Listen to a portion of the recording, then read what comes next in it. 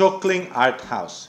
This is a hotel that provides hostel facilities as well, since most of the people visiting Bir actually prefer staying in hostel for a long stay and for workation. Chokling Art House is located just next to the Peme Awam Monastery. The guest house is large, clean and modern at the same time. We love the ambience in which it's not too colorful and not too boring and bland at the same time. They have a number of room types, from the hostel rooms, double beds, queen beds, and they even have apartment type rooms with a mini kitchen. Their rooms are also larger than the average hotel rooms. Their dorm prices are actually slightly more expensive compared to the other hostels in the area, at around 670 rupees per night.